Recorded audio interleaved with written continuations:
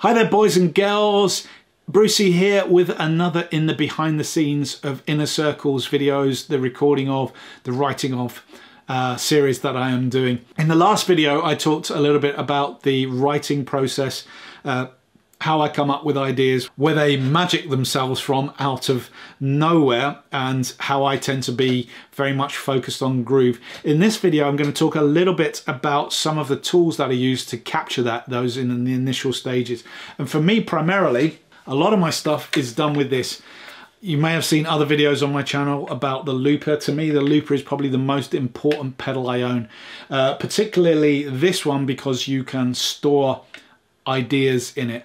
So if I'm writing a tune like the tune Found that I played in the last video, I would tend to, as I'm going through it, record it into the looper and then save it. So I've got a, that as a recording of my idea, and then as part of that as well, I will start trying to figure out ideas which go over the top of that and where the song can progress. So I do use the looper a lot, and it's always, apart from now obviously, connected to my pedal board, so it's there.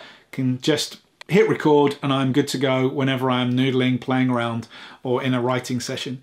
The best thing about some of these tools as well is, and something I forgot to mention in the previous video, getting yourself in the right headspace means, for me, breaking away from the computer, being in another room, being somewhere else. I find that I am much more creative. So having some of these portable tools is really important for me when it comes to songwriting. So that is tool number one.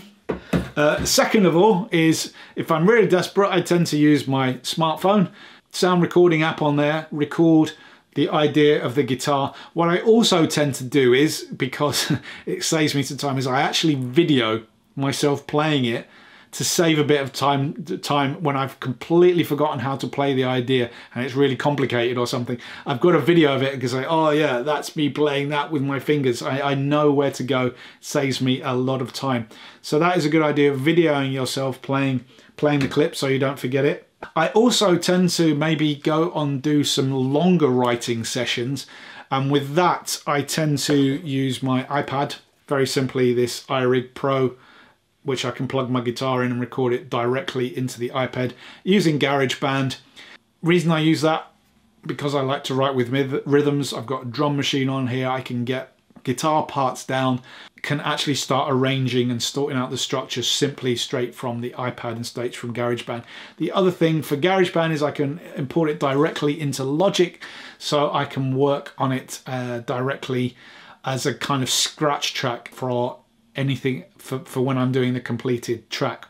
And I will say that I have, on a number of times, actually used bits that I've recorded on the iPad, actually used them in the finished tracks because they sound pretty good and I can't improve on them. So there's something called demo-itis, or scratch track fever, where you kind of get you fall so much in love with the scratch track, anything you do other than it doesn't actually sound as good, so you end up keeping that. So I have actually used stuff I've recorded as scratches. As I keep saying, having these tools is great for me because I can go somewhere else, in the house, can go to someone else's house, can just go away and just be me, the guitar, not all this stuff distracting me. I can just focus in on the task of songwriting. So I hope you found that useful. That's some of the gear I use when I am writing and getting into the writing process. I'm going to now talk about a bit more about the album in the next video and where some of the ideas came from and what my general philosophy on this album was.